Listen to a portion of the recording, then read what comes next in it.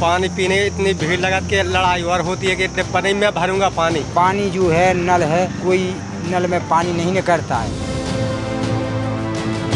पूरे आदमी ना भर पाएगी ना कछु कर पाएगी। 10 दिन 15 दिन का पहले का पानी रखा उसे छन्नी से छान छान के अपना इस्तेमाल करते। दाल नहीं पक पा रही है पानी में। पानी की स्थिति ये है कि जो है डेड लाइन से नीचे पहुंच चुका है पानी। बारिश होती है तो भर जाता है, बारिश नहीं होगी तो कहाँ से भरेगा।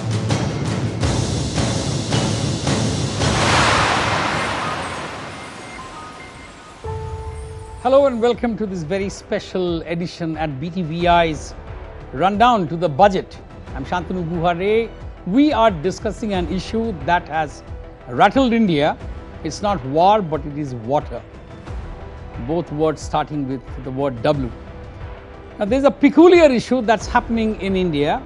India is finally realizing that water is becoming a serious subject and a crisis issue. We need to debate that, discuss that at a time when the government has formed a new ministry to discuss water, plan better water management and try and see whether they can revive water bodies, rivers, and even try interlinking them, looking at irrigation, issues of drought and all of that, and of course the monsoon. I'm joined in the studio by a very illustrious panel. Sarika Bahiti, founder chairperson, Niranjali, serving water, serving earth. Dr. K. Vijaya Laksmi, who is the Vice President of Development Alternatives Group, which works very deeply into water, and my very dear friend Sopan Joshi, a brilliant writer and a man who has dealt extensively on water issues. But before that, I'd like you to see reactions from another person, Lieutenant General Sudhir Sharma, who is the head Global Strategy Jana Jal, which also works very closely with the Indian government. Hear him out. I think I would say that there is a shift taking place slightly. People are start thinking about water now, but I feel the awareness is still not there, the kind of need that is there. People have started now saying that we will not take a shower bath in the morning to save water. People today in the urban cities are flushing out, I think, thousands of liters of water every day just by using it. It's not being properly recycled or properly used. But of course, there's a need to get to the bottom of the problem. That is, we must conserve water. We must use it properly. People are using water to clean their cars, their trucks, etc., which has been banned. But there is no implementation taking place of that. And I feel if we do that, we still have enough water to go around. Should we husband it properly and should be able to recharge the systems properly? That is the sense of it. So that was Lieutenant General Sudhir Sharma. Let me now focus back into the panel and let me start with you in that order, Ms. Bahiti. Water has become suddenly a major crisis area. The President is saying this, the Prime Minister is saying this, almost the entire cabinet has started talking this.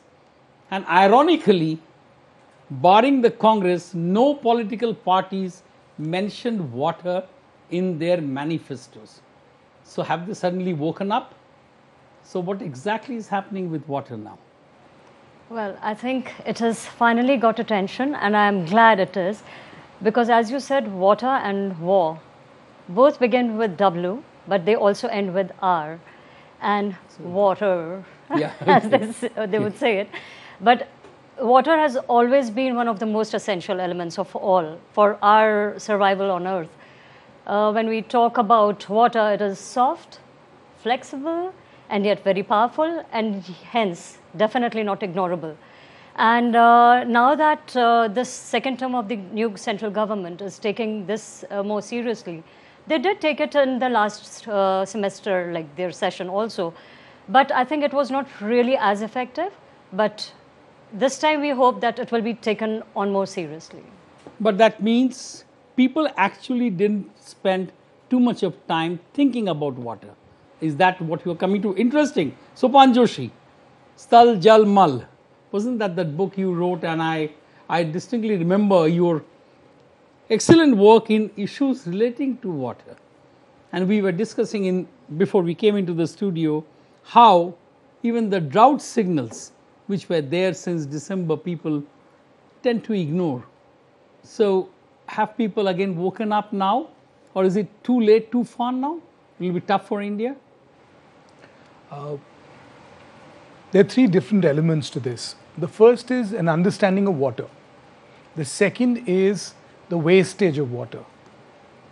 And the third is conservation of water. Now, they're all tricky matters because our understanding of water is actually very watery, because we forget that all government conversation, for example, happens in either the terminology of economics or technology. Now, no matter how much money you spend, no matter what your level of technology, you cannot make water. Pretty much all the water that we have on this planet has been around since the beginning of life. Scientists still don't know how we get water here. The best theory they have to explain water is that it came on asteroids. Now, we don't know when the next asteroid is going to come, and you cannot pass a law to make water. No matter how technologically advanced our centers of excellence might be, you cannot make water, because it is the reaction that can make water is so energy intensive that we cannot make it. So essentially, we have to learn to deal with what we have, which brings us to the topic of limitation. Now, in our times, when people believe that by passing laws and creating technology, you can solve problems, it is not possible to solve water problems by either laws or technologies. That's interesting, because everyone I spoke to, they all said, we don't implement the technology, and that's why we are in a problem. The only time water, the first dramatic case of water getting created was when the Zeppelin exploded. Okay, because it was full of hydrogen, okay. And once the explosion set off, it reacted with the oxygen outside and water came down. So okay. No matter how much research you put into it, and there is, water is a lucrative market. It runs into billions of dollars now, but people can't make water. And we tend to live in this world of aspirations where we think if we aspire to something, we can get it. Well, you can't. Wait for the next comet. And maybe the kind of water it brings is not what will allow life to go on as it is today. That's very scary, Sopan. Let me shift to Dr. Vijaya Laksmi. So what is the alternative? You're from the Development Alternatives Group. So what does India do now? I think, let me touch back on the issue of water and the crisis. First of all, the crisis is not because there is no water. Water is plenty. It is about mismanagement. Mismanagement from all fronts. What we have not secured. Rain is there. We haven't secured enough, either in the rural areas nor in the urban. There is not much scope in urban, but rural areas as well. And rural areas are feeding to urban spaces, and we don't realize that our lifelines are rivers, our lifelines are water bodies, our lifelines are the storage structures, not really the man-made structures. There is enough that nature has given, which if we had protected it and conserved it, and community-based management, which used to happen, and with a lot of wisdom. If you go to any of these water harvesting structures that we want to preserve now, you read them, and Talab Abhi Khade Hai and those kind of Anupam Mishra's books have given us enough wisdom. What's missing is lack of management in an efficient way. So 4 things. We haven't secured what we have. Okay. So second point is we haven't used what we have in an efficient way. So it requires efficient use of water, both in urban and rural areas. In rural areas, it's more towards agricultural efficiency. In urban areas, in the way we treat the water, don't abuse it, and use it, and don't throw it away, but reuse by treating the water. So the technology is available. It's about the willpower and making it happen. So that's very interesting. From that point of view, Development Alternatives has been working both in the rural areas of Bundelkhand, both in urban, in the UP part as well as in the MP part, Madhya Pradesh part. And in the urban cities, right now we are doing studies in 4 smart cities, and we are trying to understand the water flows and see where are the mismanagements happening.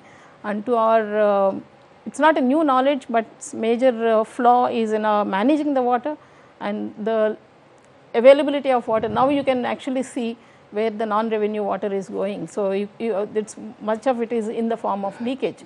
So, because we are not managing it enough, so non-revenue water is the 40% of water that is flowing into the cities is wasted, not being. That's a very scary number. Sarika, let me come back to you. Does that mean we lack planners or people who can discuss water and plan it well?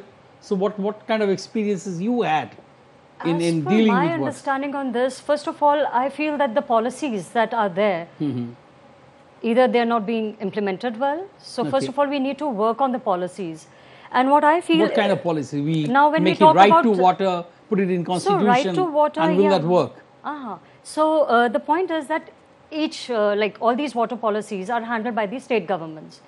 I feel that if central government is held responsible for it more and in conjunction with the state governments, it will have a better result, because then every state has a different set of problems related to water. Some are like the drought kind of states, and some of them are flooded states. So if the state governments, along with the professionals in their respective areas, if they work as a team with the central government, I think we can actually work on the policies better, and then accordingly work on the infrastructures. Because when we talk about infrastructure, like India is basically an agricultural land, and a lot of, like 80% of our production is from the agriculture. So much of water is consumed there. But the micro irrigation part is not really implemented well. And excessive use of fertilizers, chemical fertilizers that is. So everything eventually is affecting the quality of water. So as ma'am said, that it's not that we have dearth of water, it is just that we have abused it to such an extent that water quality has depleted to an extent, and it is actually a vicious cycle. Because even though the water that actually seeps, percolates into the soil, it's even spoiling the quality of the soil. So it's not just about one thing. It is not just about water crisis. We're actually talking about the entire environment. And that is what we're consuming indirectly. And if we talk about the kind of, the rates, water that we charge in India is much lesser than other countries. That is because we believe that water should be accessible for everyone. It should be at the least cost. But what if we actually make people aware that everything that you waste will be charged for? Will we be wasting as much? That's an interesting point. Suman, let me come back to you. Alarms, when it comes in, we don't react. That means we never put water on a priority level at the state government, at the center government, in policies. So all of a sudden, I can't put out a magic wand and try and change it like a PC Sarkar or something like that. So that means I am actually getting into the problem now here. So the first thing was the nature of water. Now the second thing was conservation. So we need to understand, it's very common every monsoon. We have these stories being carried in the media that say we need to get rid of our reliance on the monsoon. We are creatures of the monsoon. It's like the Mumbai floods. Every year is the same story. So that's like saying I need another planet. You're welcome if you found one. But there is no evidence of another habitable planet till now. So without the monsoon, we are nothing. We are a nation of monsoon. Now the monsoon brings a plenty every year. It hasn't ever failed. The distribution is uneven. The monsoon brings in plenty every year. So there was a former director of IMD has estimated the amount of water vapor that crosses the Western Ghats every monsoon. It's 75,000 tons of water vapor each day during the monsoon. Now, obviously, all this is not distributed evenly because 70 to 90% of our water rains down in a few hours, in a few days, in a 3-month monsoon period. So what you do not get in terms of time, the only way to compensate is by allocating space to it. So when you do get water, you store it. How do you store it? You make tanks, you make sure the water stays inside the land. That's how all people who have lived in this subcontinent have survived over centuries. Now that basic lesson has been forgotten in the times of colonial hydrology, when we began to think that water comes in canals and taps. And that's why we've forgotten the basic lesson of when the temporal distribution of water is not very even, The only way to compensate for it is to have a spatial commitment. You have to commit space for water, and you have to commit mental space for water right through the year. Let me take, before we take a break, Vijaya Laksmi. If we don't have a mental space for water, we are not putting water onto the priority list.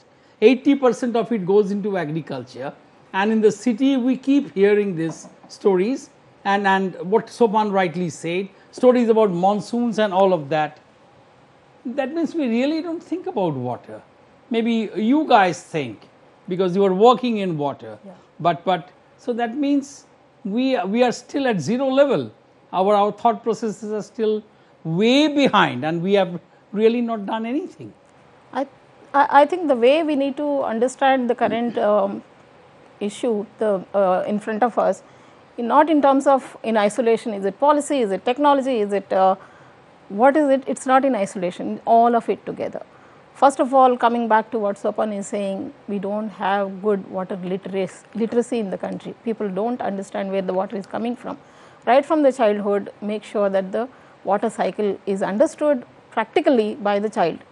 So then they need to experience how it can be actually preserved, conserved, and how the same water is coming back into our lives. If you pollute the water, and even if you treat to the best of the technology, and we don't have that kind of money to treat, and I am working with in a project called Indo-EU Collaborative Research, and there are emerging contaminants, and what we are not mindful is the kind of pollutants that we are putting in either in the domestic sector or in the industry sector, are they all coming back not completely treated. So these are pesticide residues, these are endocrine disruptive pollutants. They are not being treated. We don't even know how much is there in the water. So once you don't appreciate that water is the dynamic subject, and the water cycle we need to appreciate, and we need to make sure that the water cycle is more of you can actually create in such a way that it becomes self-sustainable. So whatever water you have, it is like money in the bank. So can I make sure that my water in my bank, I will continue to reap back in a sustainable fashion. So which means source security, source sustainability. Whatever you have, make it sustainable. This is what I think many of the NGOs, friends like Development Alternatives, there are Watershed Trust and WOTR, People Science Institute, you name it. Many of the organizations are working in this principle of integrated water management, and we are showing the way. So if you want to see the place where I can show you the example of MP and UP. We have been working continuously in those regions, and in the last, in 2018, there was flood on the side of MP part, and on the UP part, the drought is still continuing. In the places where we are working, in the flood regions, water tables have gone up because we have revived the traditional water harvesting structures, and you can see the indicators. Ultimately, all it boils down to development indicators. Are the people migrating? Are the people sustaining with their agriculture? Their income is going up? This is an indicator if we are doing well with water. So these parameters we are monitoring, and you can see that when there is continuing drought in consecutive ways, but still people have some water to hold because the community has managed to save some water because of we have through farmers, we are integrating farming practices also through micro irrigation. Whatever water is available, use it judiciously through micro irrigation practices, conserve water through traditional water harvesting structures revival, and this is helping us. So the villages are coming back to actually, you can see some good examples as well. Very good. I think that's a valid point. I think we'll take a short break here, but I think one point that came very strongly in the first session of discussion is water is money, water is cash. You need to use it judiciously. If you don't do that, you run out of that, and the problem is at your home, at your doorstep. We'll slip into a short break. Stay with us, and let's hear some more stimulating conversations on something that's very close to our heart, water.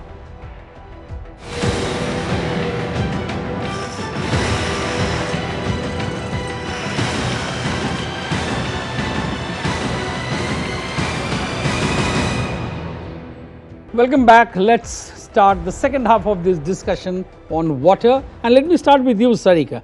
New government in place, I mean, of course, they have gone a great mandate, and now we have a ministry that looks specifically into water. What are the chances of its working well? It has 5 years. So I think that's a reasonable time for the ministry to work closely with the state governments. What do you think the ministry should do, and whether the ministry is capable of handling it? This time, as I said in the beginning, that I'm hopeful that this term they will be able to actually reach out with a proper solution and implementation. And first of all, while on one hand, Make in India and industries are being promoted in different states, I feel that these things, the way affluents are actually discharged, I think there should be a very strict norm about it. Whether it be textile industry or chemical-based industries, whether they're discharging into water or the air, if we take care of those, so again, that comes back to the policy making as well. And another thing, I think the root cause in India is basically the population that we have. We can't cut that down. We can't cut that down, but China did. Once upon a time, China had drastically managed to reduce their rate of growth in population, which I feel, number one, I mean, this is definitely the issue that in past so many years, more people, more use. More people, more the usage, and more the need to actually spread awareness, because everybody in India, we've had a tendency to grab as much as we can for ourselves. So when we say about the mental absorption and the bank for water, so as much as we are trying to spread awareness, so number one, people are not even aware that it is actually, you said the problem has actually come to your doorstep. People still not take it for granted. And don't be surprised when I tell you that principals of schools, when I bring it to their notice that their overhead tanks are overflowing, oh, is it? Okay, we will take an action on that. But they still don't. If principals of schools do not do that, who else do we think is educated enough, sensible enough, wise enough to implement all those things? So, but rainwater harvesting is one thing which is for sure the solution, because a lot of water, say about only not even more than 10%, I think, is actually used, reused, or is getting absorbed by the soil, by the earth. Rest all is actually going into the drain. So why are we letting this happen? We have to act upon this. So rainwater, I'm glad that this is happening in June. I sure hope that we can just fast implement before the monsoon arrives in many more states. It has already arrived at many places, but I hope we can. Lovely, but that could be a very tough job, Sopan. I mean, can we educate Indians? Can we educate Indians about water? We had a great degree of water literacy in this country. We lost it. We lost it. When did we lose it? Well, it's largely under the colonial administration, which had a very different idea of handling water. It's been 60 years now. So we have more or less carried on their ideas of hydrology. We have not gone back to how water has been traditionally managed here. Okay. You want an example? Sure. Look at all our cities are thieves today. They steal other people's water. Yes. All these cities earlier, Delhi for example, had many water harvesting structures. It had many tanks, it had many little rivers that join the Yamuna. Now, we've managed to get rid of them because we see them only as real estate. Then we go and steal other people's water. Delhi gets its water from several tens of kilometers away. Delhi gets Ganga's water, although it's on Yamuna's bank. Now, once we get all that water, once we steal everybody else's water, what do we do with it? Right? More than 80% of water used goes into the drain. Right? The reason our water bodies are polluted, the single biggest reason our water bodies are contaminated is untreated sewage. That means our feces and urine. So we steal other people's water, then we use it to flush down our waste into water bodies from which we have earlier drawn water. This has become our idea of sanitation, which is ensuring that, after all, what do we eat? What is sewage? Sewage is last night's dinner. Yeah. When we eat it, it's food. It's nutrients that have come from the land. Now, the natural cycle is nutrients that come from the land ought to go back to the land. But we take nutrients out of the land, we put it through our bodies, and then we put it in water. So our land is turning barren, our water bodies are contaminated, and we call this sanitation. That's extremely scary, very, very scary. Dr. Vijaya Laksmi, let's hear from you if there is a solution to all this. I mean, do we have the time and the energy to educate Indians on water? Can we tell the farmers to shift their cycles so that more water consuming crops can be curtailed and maybe shifted to some other areas? Can something be done? I'm quite optimistic, and on these lines several initiatives are already happening on their own initiative or through government support. NABARD has been as a bank is putting in money into watershed management, which is greatly helping soil moisture to be retained. What the agroforestry outside the forest is we are managing able to do it. That's where the money is being invested by the government agencies. But while it is happening, individuals at in various cities, you will hear these stories that it's possible that we can actually harvest the water in the house and make one individual household more self-dependent. Yeah, and as Sopan is saying that 80% of the water that is going out can be recycled and put back. So the water is easily treatable if you have decentralized treatment systems at maybe the resident welfare association levels in the cities, exactly. in the cities itself. Yes, on yes, that yes. water can actually be used for horticulture and other secondary purposes. Point then 80% water load demand can be reduced. Very, very strong points. Sopan Joshi, Sarika Baiti, Dr. Vijaya Laksmi, thank you all very much for being a part of the show. The final word, that you need to handle water well. If you cannot do that, it's like the cash in your locker. You will eventually end up a pauper. We wrap the show here. Keep watching BTVI. I'm Shantanu Guhare. Over to the studios.